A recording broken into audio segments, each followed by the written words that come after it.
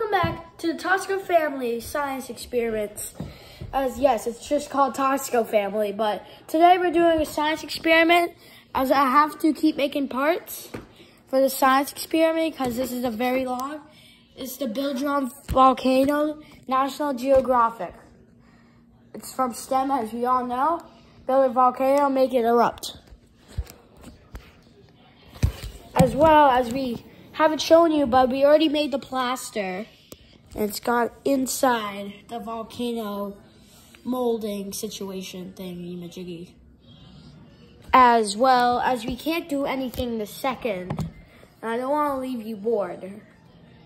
So this is just going to be a little short of what's happening. And then I'll make the full video after. This plaster is fully melts in 45 minutes to 30 to 45 minutes. And I'll see you then. See ya. Bye. Peace out.